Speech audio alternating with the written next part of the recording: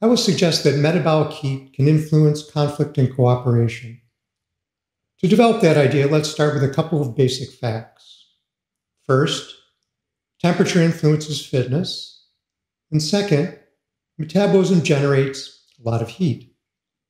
Thus, if cells can capture metabolic heat and raise local temperature, that increased temperature may have a strong effect on fitness.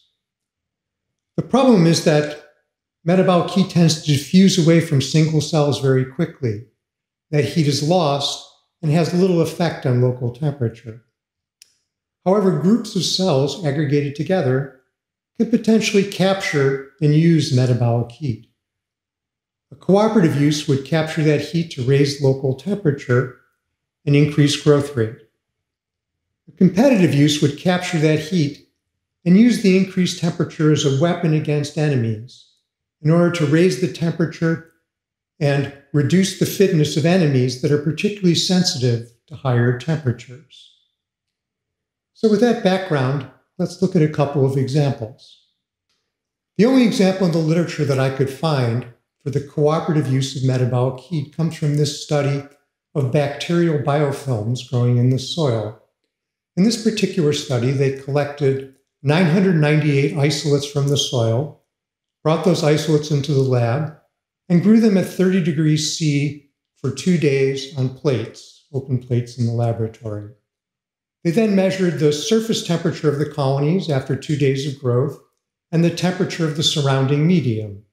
And they defined the difference as the difference in the surface temperature of the colony relative to the surrounding medium, which would be evidence that the colony raised its temperature relative to the surrounding environment.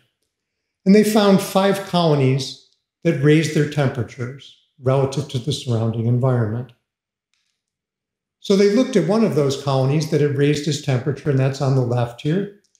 And what's plotted is the heat output, which is a measure of the heat flow out of the surface of the colony. And this is a measure of the power output of the colony in terms of metabolic heat production. And what's interesting is that this particular colony actively raised its metabolic heat production through an intermediate temperature range. This is what I call excess metabolic heat. This is excess heat produced that flows out of the surface of the colony. And this colony actually raised its temperature relative to the surrounding environment. Now remember, in this case, we're in a laboratory where heat's diffusing away fairly quickly from these open colonies. The natural habitat is in the soil and crevices in the soil, which is a much more protected and insulated environment where these colonies are likely able to increase their temperature quite significantly. Now on the right is a colony that did not raise its temperature compared to the surroundings, and we see that its heat output increased a little bit with temperature. That's to be expected because metabolic rate increases with temperature, and so the intrinsic production of metabolic heat would increase a bit with rising temperature. That's the ambient temperature. But this colony on the right did not raise its temperature relative to its surroundings. So these results demonstrate a couple of things. First of all, in terms of biophysics, it's possible for a colony to generate excess metabolic heat and raise its temperature relative to its surroundings, and that there's variation between strains in the degree to which they do this. So there seems like a lot of opportunity for further study on the processes that are going on with regard to this excess metabolic heat and its consequences. Well, this is the only study I found in the literature that discussed this particular idea of the cooperative use of metabolic heat. So we can see potential, but really very little discussion or interest in this topic so far. Now, I've been emphasizing the notion of excess metabolic heat compared to intrinsic heat, and let's talk a little bit about what that means. In catabolism, the organisms normally break down food to produce ATP. And that ATP is then used to drive growth and the maintenance of cells. But a cell can also use the ATP to generate excess heat through what are called futile biochemical cycles. These are biochemical reactions that seem to have no function but generate quite a bit of heat. So the ATP could be used to generate excess metabolic heat, but the more heat that's produced, the less energy is left over for growth or maintenance. So there's intrinsically a trade-off between excess metabolic heat and growth.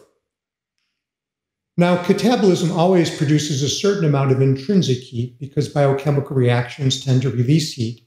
So there's always a certain amount of intrinsic metabolic heat that's produced through metabolism. So we can contrast the active production of excess metabolic heat with the intrinsic heat. Excess heat is a trade-off with growth. More excess heat, the less energy available for growth.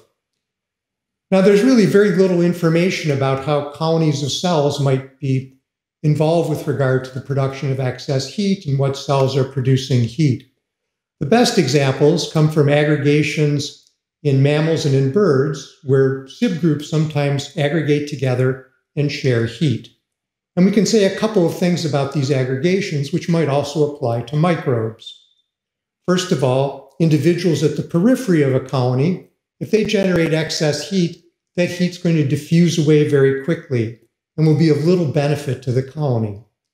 By contrast, individuals in the center of that colony that generate excess heat, that heat can be captured and shared by the colony members because the colony forms an insulating environment around the internal members.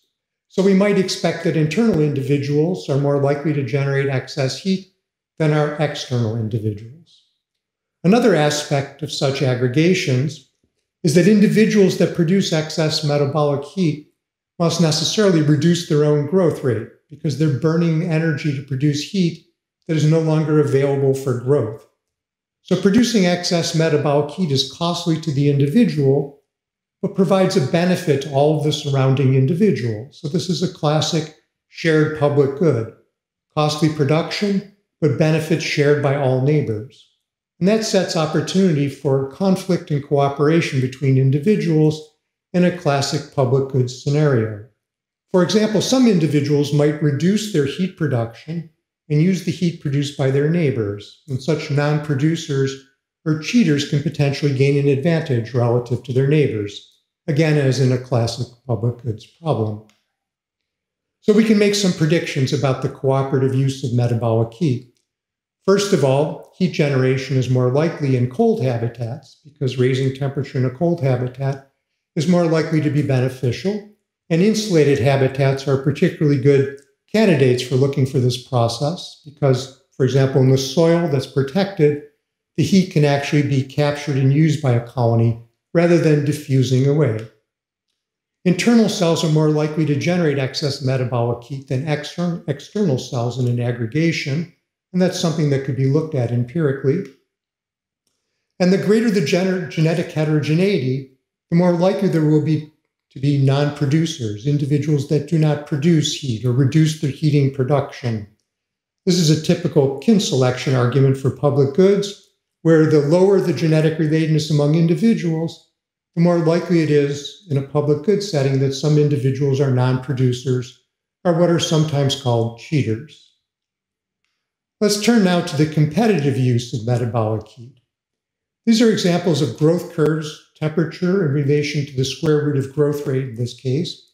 These are two species of bacteria from the same genus, and these are just the growth curves of these bacteria in relation to temperature, and we can see that they're quite different.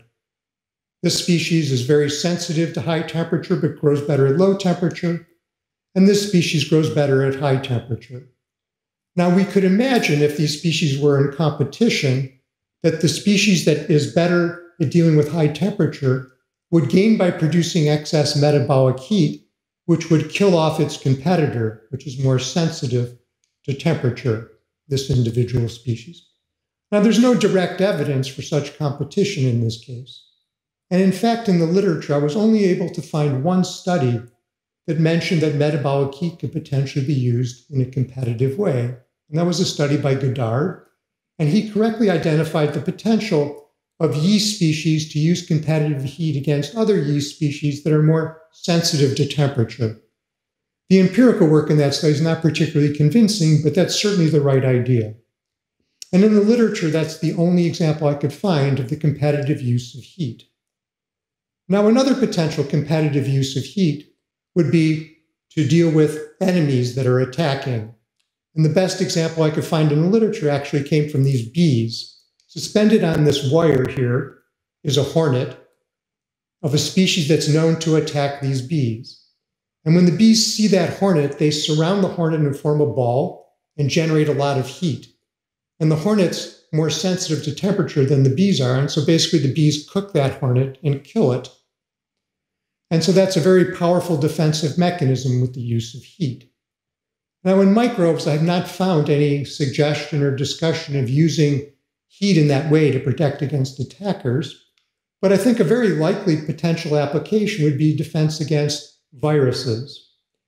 Many viruses that attack microbes are known to be sensitive to higher temperatures, and microbes that could raise their temperature and produce essentially a fever could potentially use that fever as a protective mechanism against attacking viruses. Now, I would not be surprised if somebody in the literature had suggested that previously, but when I looked, I did not find any suggestion in the literature. And so this seems to me to be a good opportunity for empirical study in the laboratory. So predictions for the competitive use of heat. Species with a broad thermal tolerance that can tolerate high temperatures are more likely to use heat in competitive settings to outcompete neighbors that are more sensitive to higher temperature. In the same way, species that have a broader thermal tolerance are more likely to use heat to generate a fever to protect against attack by viruses or other attackers that are sensitive to temperature. Attack heat requires the generation of a lot of heat, which is going to require a group of cells collaborating and working together. And whenever a group of cells has to work together to produce a particular trait, this is an opportunity where we think of quorum sensing as being important. So a prediction would be that quorum sensing might be important in, for example, in the use of heat and fever to protect against attack. And finally, when microbes can surround an attacker, this is a situation which is more likely to show a benefit in using heat as a competitive weapon. So here are some predictions for the competitive use of heat.